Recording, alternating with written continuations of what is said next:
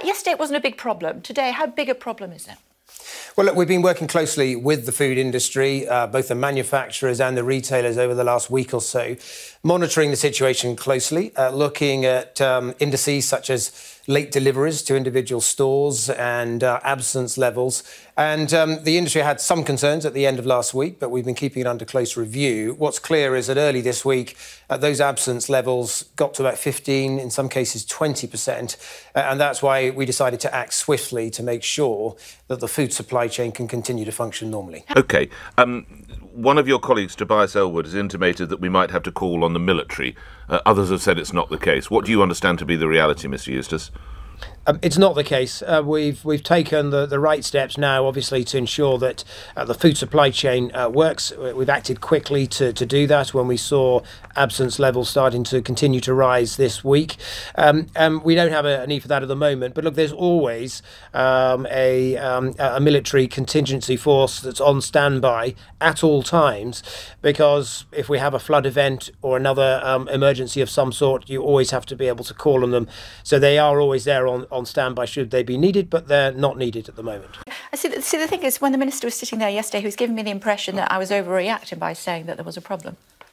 Well, I think he was right in the sense that there wasn't a problem, in that we had some stress starting to come on the system, but we were working closely with industry, and it was really during the course of yesterday, having had further discussions with them, seeing that absence rates had increased to a level that was starting to concern us, and that it was likely now to continue to increase a bit further. It was that decided the situation, and we acted swiftly. You know, we're never going to take risks with our food supply, and that's why we've acted in the way we have. How many people are going to be exempt from having to isolate if they're pinged? Well, under the scheme that we've put forward now for the food sector, we've identified close to 500 key sites. That includes around 170 supermarket depots and then another couple of hundred key manufacturers like our bread manufacturers, dairy companies and so on. And all of the people working in those key strategic sites, distribution depots and those manufacturing facilities will be able to use this scheme. And it's probably well over 10,000 people. I've been through the 16 sectors that have been featured here. How is it determined that they would be allowed this extra leeway? Good morning, Secretary of State. Good morning. Well, look, there's two separate things that we've done. The first is a much bigger intervention on the food supply chain. So we've identified already close to 500 sites, including around 170 supermarket depots, and then several hundred of the largest, most strategically important manufacturers.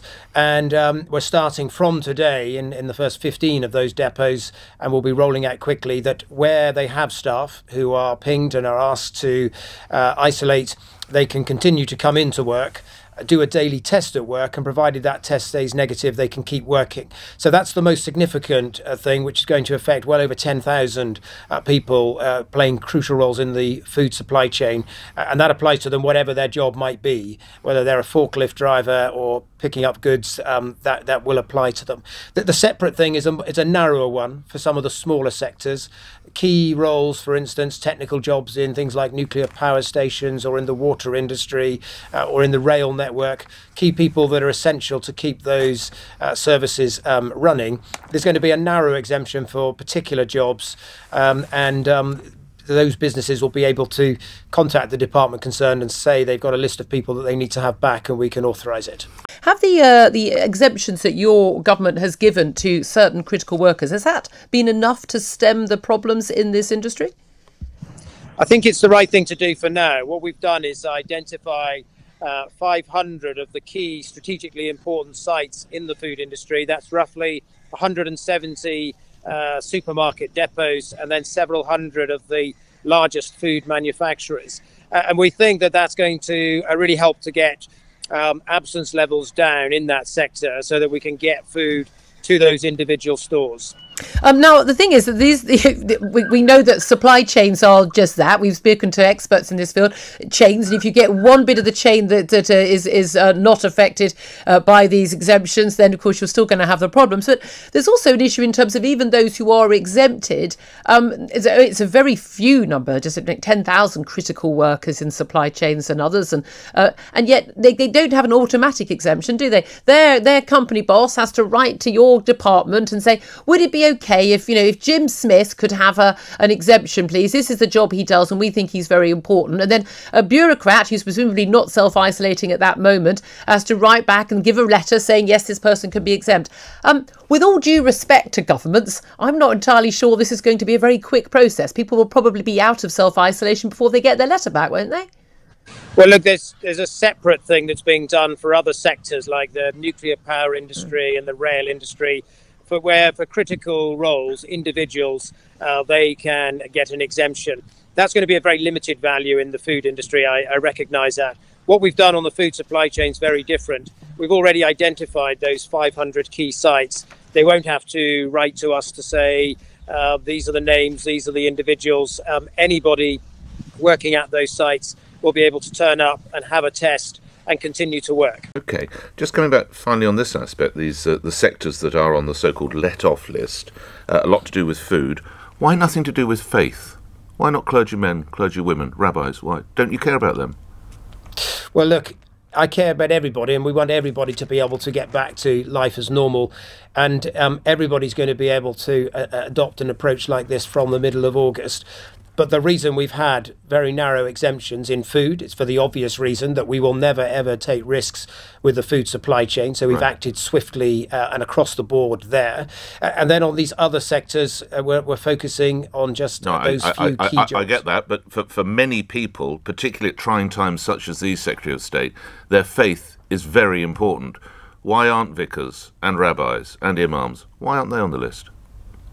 Well, look, faith is important, and obviously during the... Not to your government, it's not, is it? Because it's not on the 16 sectors, Secretary of State. And if it was important, it would be one of the 16 sectors.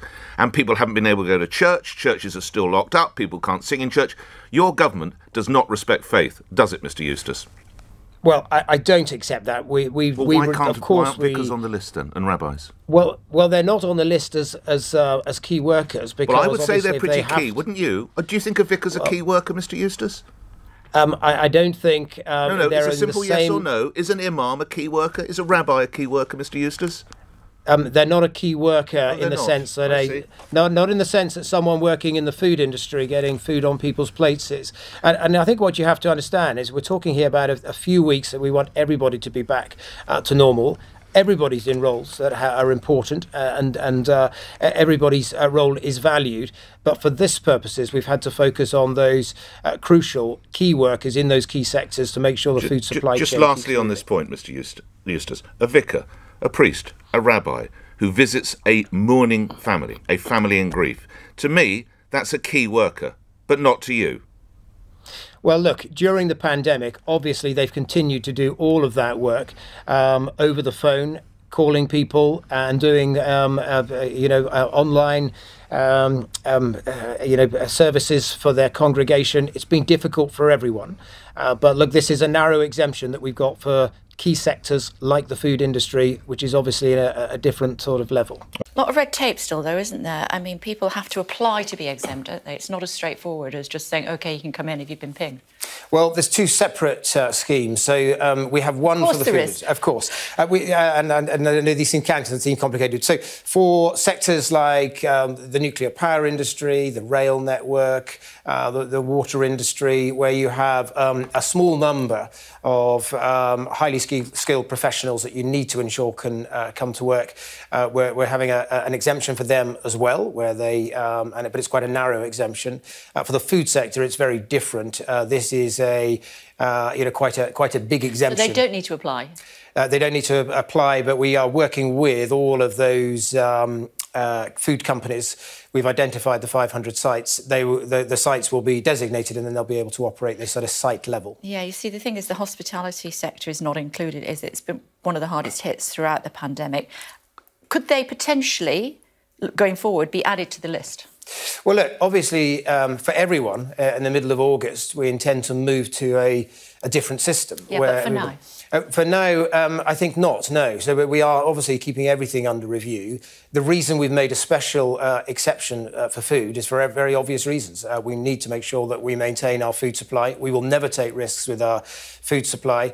When it comes to other sectors, yes, of course, the fact that they are also carrying high absence levels is causing some stress for them and it's making it more difficult. But you also have to bear in mind why we're doing this, and we are trying to still just dampen the pace and the velocity at which this infection is spreading, because we have to keep a very close eye on those hospitalisations. We know that if people are double jabbed, then between 92 and 96% reduction in hospitalisations is what we can expect. But there will still be some hospitalisations and sadly still some deaths. And we just need to make sure that we don't have this growing too quickly. And that's the aim of this. So it could get worse before it gets better, is what you're saying? Absolutely. Okay, it is likely to, because hospitalisations do follow the, the infection rate by 2 to 3 weeks. And so that's why we're doing this. I know it's frustrating for everybody, but we do want to try to just dampen the curve of this infection until it turns and things start to go in the other direction. And then, of course, we can move to a different system for everyone. OK. Given that it could get worse before it gets better, is the military on standby? We don't have any need or plans at the moment to use the military, but of course they're always on standby. We always have that option to call on the contingency that the MOD always have in place for situations, but we don't need that at the moment. Well, given things change so quickly, I mean, as I said, the Minister sitting there yesterday, a very different story to what we're getting from you today, it would be foolhardy not to have them on standby, wouldn't it? They're always on standby. We have a standing part of the army that is always there should it need to be called on. We never know, for instance, when we're going to have a major flood incident that might affect us. And in those situations, we regularly have troops that are on standby that can be called on at the drop of a hat. That's a standard procedure in government. The Adam Smith Institute is suggesting that the figure of people who've been pinged could rise to more than 2 million next week, noting that the 16 sectors that you and your colleagues have freed up, why can't that be the case for everyone? If you have had your 2 jabs, if you'll have a daily test, why can't everyone go back to work? Well, that will be the case, obviously, from the middle of August. Still some way off, respectfully, Secretary of State. It's a few weeks off. For now, we want people to try to bide with us on this. Very difficult. I know it's very frustrating, but we know that if people have had close proximity to someone who's infected, they're 5 times more likely to get infected themselves. And we know that if people do isolate when asked, it does dampen the spread of the virus. And what we're really just trying to achieve here over these next few weeks is to dampen the spread of the virus, hopefully get it tipping back down the other way so that we'll know exactly where the peak in hospitalisations is. And if it accelerates too quickly, the concern we've got is that peak in hospitalisations might be too high. That's what we are mindful of. That's what we're cautious about. But of course, we keep everything under review. So we've acted swiftly yesterday to ensure that we can make sure that those key bits of the food supply chain can operate. We'll keep everything under review in the next few weeks. OK. Do you agree with Jeremy Hunt, the former Health Secretary, who said that with this pandemic and not moving the August the 16th date forward, that actually the government is risking losing social consent? Well, look, it's definitely very frustrating for everybody to be pinged and asked to isolate. We absolutely understand that. It's just for a few weeks more. We're just asking for people to bide with us, help us make sure that we can spread that peak, reduce that peak, because we do know that there will be a peak in hospitalisations that will follow some 2 to 3 weeks later. That's the bit that we're concerned about. That's what we're mindful of. That's why we want to try and spread that curve. I think a lot of the business and industry leaders who've written to the Prime Minister today saying they want that date brought forward, representing hospitality, retail, transport and many other food supply industries, their point is, well, actually, there isn't any extra risk of spreading COVID or hospitalisations or deaths from perfectly healthy people proving they're perfectly healthy with a negative COVID test or more than one, and going back to work. And you say it's just a few more weeks, but it's been just a few more weeks for many of these private sector businesses and public sector for 16 months now. They're struggling. They're on their knees, and they need to get their staff into work so they can actually run their businesses. It's a few more weeks till government civil servants and politicians like you on a full payroll is fine. It's much harder for people in the private sector. Well, look, it's because we recognise the impact that this has had on businesses that we have gone to that final stage of exiting lockdown.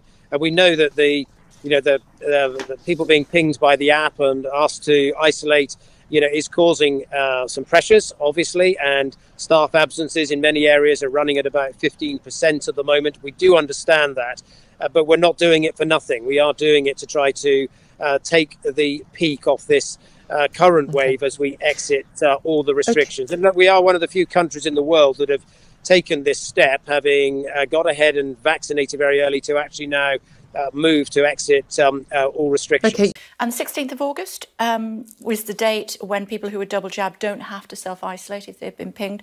The previous Health Secretary, Jeremy Hunt, of course, would-be Prime Minister, is saying that that should be brought forward.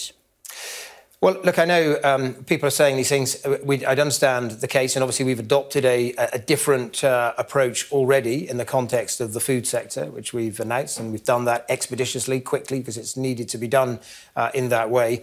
We're keeping everything, obviously, under review all of the time, but the reason we're maintaining the current system of test and track and isolate is that we know that if someone's been in contact with somebody who's tested positive, who's infectious, they are 5 times more likely to pick up the virus themselves. That then contributes significantly to the spread of the virus. So we're doing this to try to dampen the spread so that we can keep that peak in hospitalisations at the lowest possible level. So it could come forward? Well, at the moment, it's not coming forward. So we are... Could it be extended further? Well, we've got a clear plan, and until we are... Because you work on data, not dates, don't you? We do work on data, not dates, and the key test for us is really the point at which things start to turn, and we are confident that we are past the peak in infections, and then we can anticipate the peak in hospitalisations to come some weeks after that. I understand, but you know, you've been a hostage to fortune when it's come to dates previously, and you've had to move them here and there. Is it a fool's errand to set dates? Well, I think people want to have a clear idea of where they stand, and the reason we have set that date, and of course, things can always change in either direction. But the reason we set these dates is to give people some kind of indication about what they can expect, and that's why the Prime Minister set out his route map to get out of the lockdown. He was clear that he wanted each step to be irreversible, but we would take each step with a degree of caution. And until we can see really this rise in the infection level off and start to dip downwards, it would be premature to prevent and to depart from the approach that we've got. Where are we with vaccine passports? Well, we've made clear this week that when it comes to the younger people who want to attend nightclubs, we're going to make it a requirement from the end of September that they would need effectively to be double jabbed in order to go into those venues. Those venues are much higher risk. Obviously, they're very crowded. We think actually there is a case. So are football terraces, though? Yes, well, in some... we saw what happened with the football, with England-Scotland game, that, there were super spreaders who were here and then caught it and went back up to Scotland. Well, look, we're looking... There's a range of different approaches you can have. You can have testing arrangements so that people have to test before they go to those venues so that you don't have people with the infection and the virus going into those. The double jabbing is always obviously an option. We don't want to use it more than we need to. The Prime Minister has been very clear, for instance, that we definitely want to avoid using it in pubs and so on. But as we chart... terraces? Well, as we chart our way out of this, we can't rule anything out, but I know that the government set out earlier this week some of the types of situations where it could be used. So but there's no clarity on that, and of course we're around the corner from the football season. What's the thought? Well, then we're talking about major events, big conferences. Those are but mainly indoor ones. Those are the types of situations. The theatres, it is a possibility, and I know theatres themselves are actually looking for an option that's going to enable them to start to open with a degree of confidence. So they want that ability to be able to open with confidence, and it's something that we are considering. We're not exiting all restrictions. The government's going to be bringing in vaccine passports at the end of September. We were told initially we were told it wouldn't happen. Then we were told a few days later it would. It was for nightclubs. A lot of people saying, I don't go to nightclubs, it's fine. But now we're told it could be anywhere where there's a large group of people: concerts, cinema, theatre, sports venues, even churches, synagogues, mosques and temples. Are you happy to be in a government which would require people to show their vaccine status at the door of a church? Well, look, we would obviously prefer not to, and the Prime Minister himself has said that he doesn't want this to be used in pubs, and we want it to be used very, very sparingly. We think there is a case for it in the case of nightclubs, because they are crowded venues where the risk is higher. But we're not going to use this unless it's necessary. I do understand, that argument, but equally, at this stage, we just need to make sure that we don't rule out some of these tools that might be needed to try to manage, an endemic presence of the coronavirus over the medium term. We can't rule things out, but it is quite possible equally that when we get to the autumn, we will have turned the corner on this and we won't need to do it at all. A bunch of young people, perfectly healthy, at very low risk from COVID. 60% of that group of people already have had their first jab. Why on earth would it be needed? Well, in the case of young people, the numbers that have had the jab, I think, is much lower at around 30% at the moment. We do want to increase that. We're doing a lot of work to encourage more of those to take their vaccine. And I think, many of them may well think that it would be worthwhile getting it if it's going to help them access the things that they love. Yeah. About Tory party conference. Well, as I say, it could be that business conferences, including possibly party conferences, where you have large numbers of people indoors, there could be a case for it there. We haven't ruled that out, but we are, as I say, working through this. We haven't made final decisions. Some of your backbenchers said, don't you dare, if you do that, we are not coming to party conference. What would you say to them? Well, look, party conference is still some way away, and at the moment, we're very much focused on trying to get this current infection to level off, watching it very closely, making sure we keep hospitalisations down. We may be able to refine the approach, have different decisions as we go through later in the autumn. We'll be able to review things then in light of how the situation's developing. But you'd rather go for the safety of the many than the stubbornness of the few? Look, we want to have the option to be able to do the right thing based on the evidence we have when we're there and what the prevalence of the virus is. It's very difficult to predict exactly where it'll be. We've got a high degree of confidence that we've severed the link between infection and hospitalisation, but it's been reduced by about 95%. There's still a residual risk there. That's why we still need to show a little bit of caution. But, we are confident that we're going to be able to keep that hospitalisation down and return to life closer to normal. Turning to normal, of course, there is a party conference hopefully later in the year, although some of your colleagues are suggesting they won't attend the Conservative conference if the 2 jabs are made mandatory. What's your message to them, Secretary of State? Well, look, the party conferences are still some way off, to be honest. The position that we've set out is we think this idea of showing that you've been double jabbed might well be important, particularly on things like large conferences that are indoors or business events that are indoors. We need to keep these tools at our disposal at the moment. It may well be that as we get through September, that things will be looking much better and that we won't need to do that. But at the moment, we think we need to keep these tools at our disposal and keep them on the table should they be needed. OK, can we go to France just briefly? I know I've only got you for another moment. You'll be aware that the rates of the so-called beta variant now have dropped quite dramatically. Why do we still have the extra sort of amber plus for people returning from France, Minister? Secretary of State, sorry. Well, and look, these are reviewed regularly. Obviously, earlier this week, we took quite a significant decision, which is to say that people that have been double jabbed can return from an amber list country without the need to quarantine.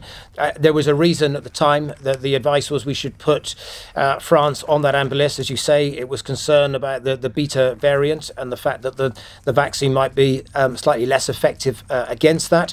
But as those rates come down, obviously the evidence will change and it can be reviewed, and we'll want to be putting countries like France back onto the amber list in the normal way. Does that include wearing a mask? Because you told me you didn't want to. Well, I don't want to wear a mask, no, but I am still, I can tell you, wearing a mask on trains and in crowded areas. And I think it's a courteous thing to do if you go to a shop and they are asking you to wear a mask and have that on the door. Of course, you should do the right thing and continue to wear it. I'd love to get to the time when we no longer have to wear masks. I find them very uncomfortable. But while they still perform a function in dampening the spread of the virus, and while people are asking me to do it on trains and in shops, I'll continue to. The Police Federation has no confidence in the Home Secretary. Do you? Of course I do, yes. I work very closely with Priti and I've got great confidence. And if you look at what she's done on policing, we've seen the recruitment of an extra 8,000 police officers. We've seen an increase in the budget. We're playing with those figures. I'm not going to go into the figures today because, as you know, you cut 21,000, but yeah. But she's, under her watch, we've been increasing police numbers. And it's also the case that she's taken action to make sure the police have got the powers that they need to do their job and to remove some of the frustration. So I think she's doing a fine job as Home Secretary. OK, but if the NFU, for example, said they want you to go, would you go? Well, I probably wouldn't if I thought I was doing the job right. My view on these things is... so let's ignore the unions. Well, look, you in this role in politics, whatever job you're in, you will get a degree of criticism. There will be things that you have to do that may well be the right thing to do, but aren't always popular with everyone. That's part of the course. It goes with the territory. You never thought for a second, though, when you agreed to go into politics to serve for the greater good, that you'd have to deal with what you've had to deal with over the last 18 months, did you? It's been an extraordinary 18 months, but for the whole country. So, yes, of course. Huge pressure on our political system and on government, huge responsibility to try to get this right. But also, let's bear in mind, it's been a much bigger trauma for the NHS who've had to cope with this, all those key workers, all those businesses that have struggled as well. Sure. That is where our main concern is, because they've been the most affected. We're out of time. Just want to ask you about the Rugby World Cup. Australia and New Zealand have said they are not coming. They've been referred to as cowards by rugby league people here. I'm not sure if you're a rugby league fan. You're probably more a rugby union fan, I'm guessing. But what are your thoughts about them not coming? Well, I think it is a choice for them. So I wouldn't use that type of language. But at the same time, we do want to try to move back to life as normal. Should they reconsider?